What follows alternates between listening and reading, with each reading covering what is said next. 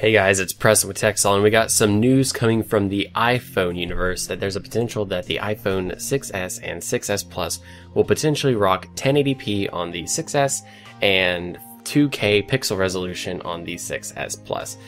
So with that, it basically boils down to you also have to upgrade the battery because the screen will take up more power to keep it going.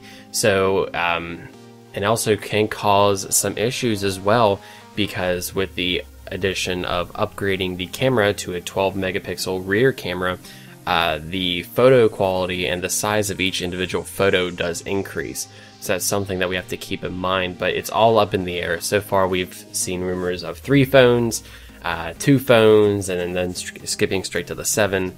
So it's just all up in the air, and hopefully we will kind of get some hints at WWDC next week. WWDC really isn't an iPhone event because iPhone event usually comes in September.